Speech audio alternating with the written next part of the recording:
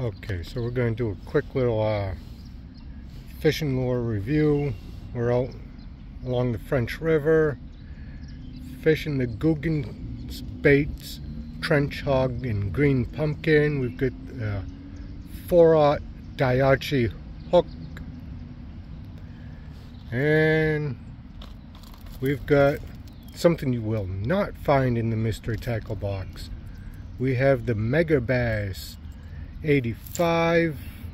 It's a slow sinking jerk bait, and eagle bone is the color.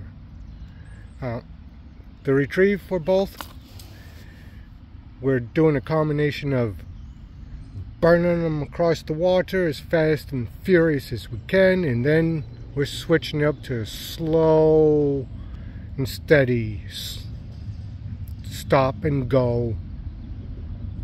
And well, the combination of burning them across the water and a slow and steady with a few pauses in between seems to be the trick. I've caught a couple of basses on each. Basses? Or is it a bass? Anyways, that's what we're out doing today. Ditching work to go fishing. Again, that's the trench hog, and that's the megabass 85. And get a good look at that one. That's a thing of beauty. Alright,